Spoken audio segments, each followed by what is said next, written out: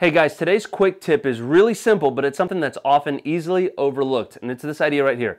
Know who your audience is.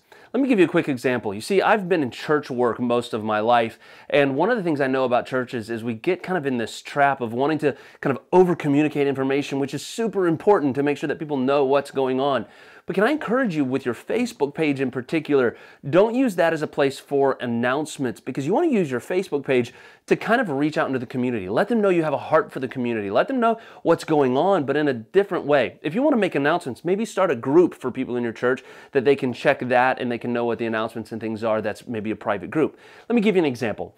Let's say that you're going to have a youth activity for your church and you want to kind of put that on Facebook and you want to remind people in that group, and that's perfectly fine, but think about doing it this way. Have a video perhaps of your youth pastor, and instead of him just saying, "Hey teens, don't forget that we have this going on," have him say something to this effect.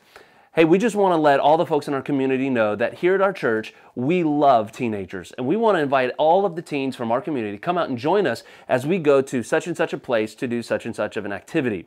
You see, there's just a totally different approach to that. You're still reminding people, but you're letting others kind of feel like they're being invited in and welcomed to that. The same thing goes for your business or your organization. Communicate to the right audience. Don't just talk to the church family, talk to the community. Don't just talk to the people that purchase from you, talk to the person that's thinking about purchasing from you. You want to make sure that you're hitting them with information that they're going to appreciate and that they're going to engage with.